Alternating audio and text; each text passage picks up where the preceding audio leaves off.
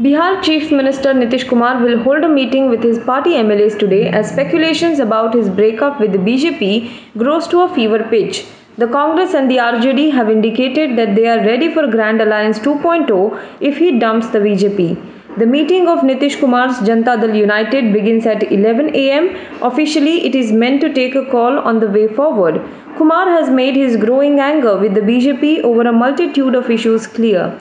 RJD MLAs and leaders are also meeting at the same time at Lalu Yadav's Patna residence. Mobile phones of all MLAs are being kept outside the meeting room. MLAs of left parties have also arrived at RJD Patriarch Lalu Prasad Yadav's residence.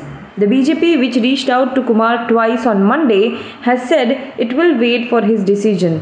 Sources said the party's chief strategist Amit Shah has reached out to Kumar and had a telephonic conversation with him yesterday. Key leaders of the party's state unit met Nitish Kumar yesterday. About 2 months before India officially reported its first cases of monkeypox, Mumbai Dr. Ishwar Gilada urged 2 of his patients to get tested. Both a gay man and a male who identifies as bisexual refused, even though their sexual partners caught the disease.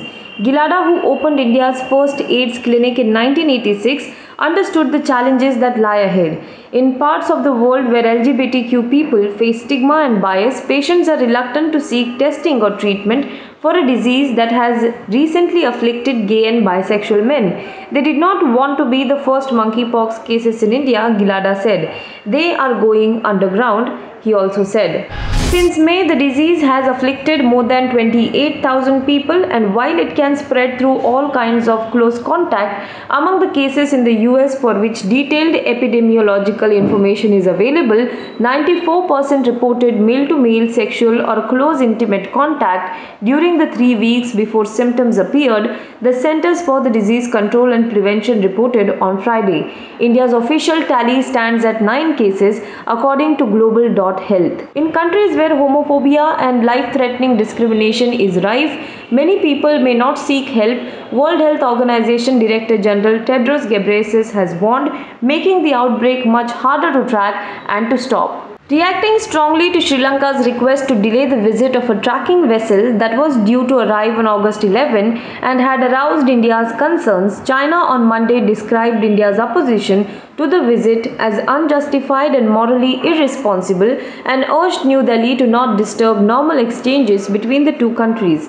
The Yuan Wong 5 tracking and survey vessel had last month been given clearance by Sri Lanka to stop in the port of Hambantota from August 11 to 17 to carry out replenishment. The visit of a space and satellite tracking vessel for close to a week had, however, aroused concerns in New Delhi, and last week Sri Lanka's government conveyed to China that it wanted the visit deferred until further consultations were made. Chinese Ambassador Qi Zhenhong sought a meeting with President Ranil Wickremesinghe on Saturday after receiving the note verbal from the Sri Lankan Foreign Ministry requesting a delay in the visit.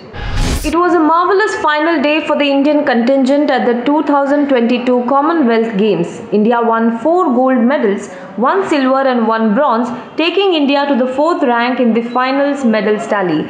PV Sindhu and Lakshya Sen clinched the women's and men's singles title in badminton to give India a good start. The badminton men's doubles pair of Chirag Shetty and Satvik Sairaj Ranki Reddy then beat England to make it 3 gold medals from badminton. In table tennis, Achanta Sharat Kamal clinched yet another gold medal as he won the men's singles final, defeating England's Liam Pitchford. Trinamool Congress MP Derek O'Brien on Monday launched a fresh attack on Narendra Modi-led central government over its decision to bring an end to the monsoon session of the Parliament ahead of its schedule.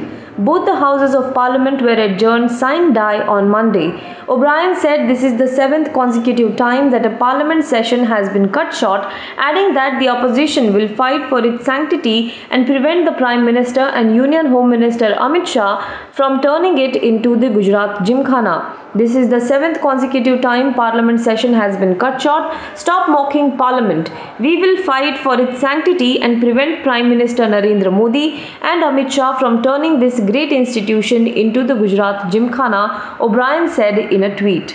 Proceedings had remained disrupted in both the houses since the start of the monsoon session as opposition parties sought immediate discussion on issues like price rise and GST and later over the suspension of 23 members.